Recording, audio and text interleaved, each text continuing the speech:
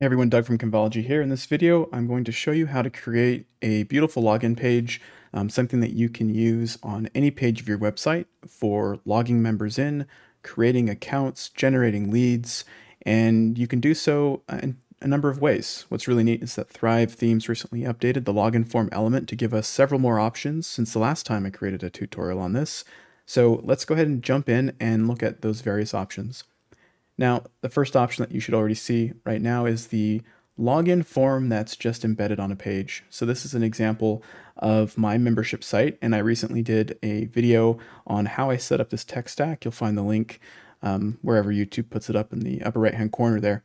But essentially, this is a login form that allows users to both create a basic free account on my website and then allows them to log in and then be redirected to my membership area. So this is option number one. Let's take a look at how we put this together. So here we are on a demo site. I'm just going to use this to put this together. Now what I used was the login form element. So if we expand out the element tray here and we just search for login or scroll all the way down to the bottom, you'll find the login and registration form element. Let's add that to our page, and we're given this window here that gives us some options to choose from for our login form. I like to go with something, sometimes I like fairly simple. A couple of ones that I like that I'll just point out to you. I like this one here because it automatically puts an image in that you can replace. I also like this one right here that gives you kind of like this register and login option at the top in like tabs. I thought that looks nice. And then I also just like this super simple one here. But really there's several great options, and find one that matches your theme. Let's go ahead and create, let's create one that's super simple. Like I said, I kind of like this one. So this will be our basic login form. And again, you can put this on any page that you want. This is entirely up to you. So when we click on the form, first thing you can do is right here under type, you can choose login, register, or both. This is essentially saying this form is used to log people into your website, to register an account on your website, or do both of these things. And you can see that when I choose register, it only puts register, login, just login, and both gives me both of those options at the top. Now, one thing that I really like and that I think allows us to use this for things like lead gen is this option here, default state. I can choose whether I want people to see it as a login form first or an account creation form first. And I'm going to choose register because I want this to first be a registration form. Let's look at how we would use this for lead gen. Now, to do that, what I want to do is show you an example of an actual client of mine where I implemented this for lead gen for a free guide / course that they built in Thrive Apprentice. So let's jump over and take a look at that. So here's a blog post on my client's website where they created this really great guide that they boosted on Facebook and ran some ads to. And you can see they put a lot of effort into making it really unique, custom videos, like a really great, almost like a sales page blog post. But throughout that blog post, they have calls to action to get instant access to this bigger guide. They're essentially using it as a lead magnet, a Thrive Apprentice course designed to upsell people into creating a free account on the website. Now, to do that, all they ask is for you to give your name and your email and then to create an account on the website. Now, this is awesome for several reasons. One, it already gets them in your ecosystem. Two, you get their email address so that you can start marketing to them. And three, it allows you to then cater that experience to them as a logged in user, which is really cool. So what's neat about this form is once you fill it out, it automatically redirects you to the exact course that they're wanting you to check out, which is this free 5-step system that he's developed. So we'll go ahead and show you what that looks like when you log in. Real quick first, I do want to show down here it says if you already have an account, you can log in. And when clicked on, it actually changes it to the login form. So if, again, don't have an account, you can sign up and then it takes you right back. So this is really neat for you to put into a blog post and use this element not as just like a one and done, you only have one login, one registration page, but it can be put onto any page, into any blog post, and used any number of times and set up custom to redirect. So let's jump into the back end of this and kind of see some of the settings that we put together. Okay, so now we're in the back end, and this is that exact same form. I want to highlight that we added two things here. If you click on the form and then right where it says submission actions here on the left-hand side, you have two options, after a successful login and after a successful registration. So looking at both of those, what I decided to do is have both of those redirect straight to the actual course itself. So that whether they register an account or they already have one and they log in, they get shot over to the account.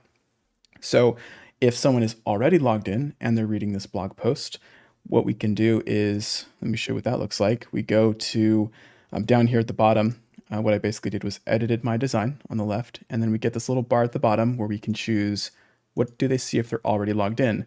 And for this particular guide, we're showing that, hey, you're already a member and you already have access, basically telling them we already have your email. We don't need to ask you for it again because you're already logged in, and we can just send them with this button directly to the guide.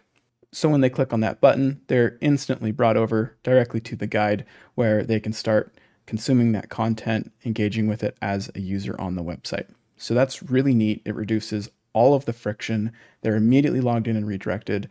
And then in the future, they receive an email 5 to 10 minutes from now, depending on your email provider, that says, hey, I just want to remind you, you signed up for this free guide. Here's how you log in. Here's how you access that free guide.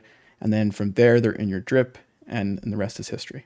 So now let's jump back here and take a look at the registration form and take a look at a couple of things that are happening in this particular example. The first example here is that we are creating an account for them. So on the left-hand side under Add Connection, we've chosen to add a WordPress account integration, which is the default for this element. And here we're basically saying that when someone registers an account, we want them to be a subscriber. And here we've also added a second integration. Yes, you can have multiple integrations.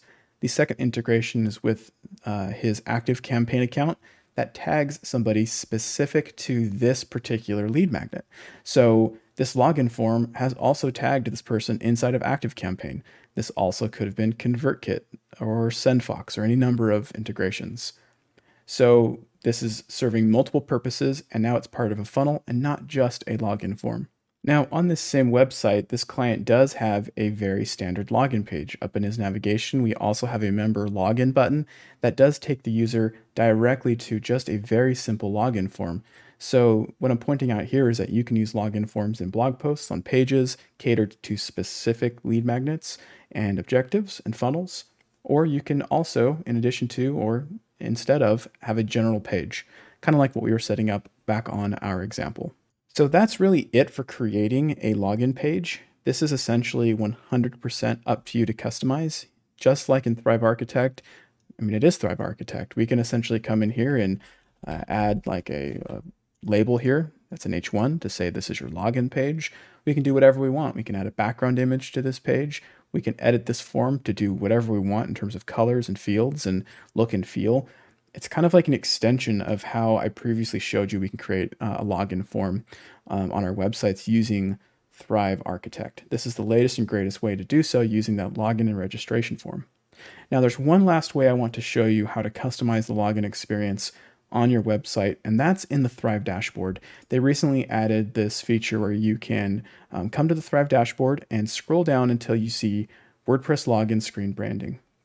Now if you click Manage Login Screen, you're going to get this option here that asks if you want to activate. If I disable that, you'll see it looks like the standard.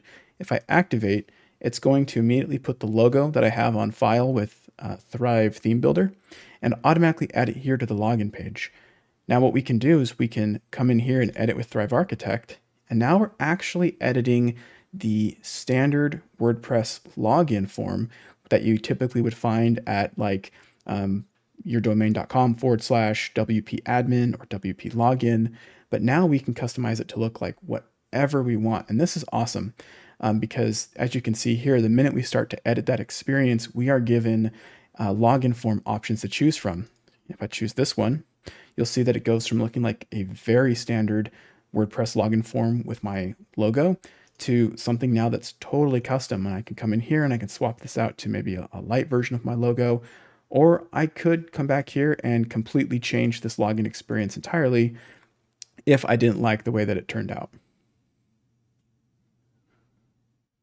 So again, now I'm editing just the basic page, and I can come in here and I can go to the template options here on the right, and I can say, well, I want to come back and maybe I want something a little more simplistic like this, something really clean, and I can edit this to look like whatever I want.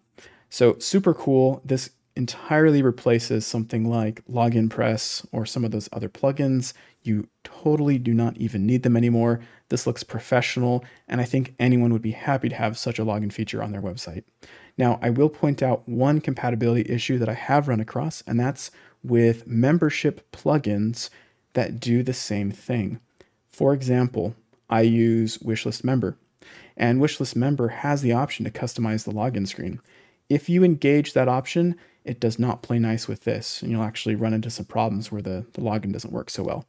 You'll also run into problems if you use Login Press or anything else that tries to take control of the same experience. And I'll also say that I have run into problems if you use Wishlist Member and you tell Wishlist Member to handle the login redirects and the logout redirects. It does not play nice with what Thrive has set up. So to fix that problem, you just simply go under the login options of your membership plugin and just make sure they're all disabled. That way Thrive can take over. So that's going to do it for how to create a beautiful login page. And I've even leveled up this tutorial by showing you how to use the login page as a registration form for lead magnets. Something really cool and fairly unique to Thrive themes.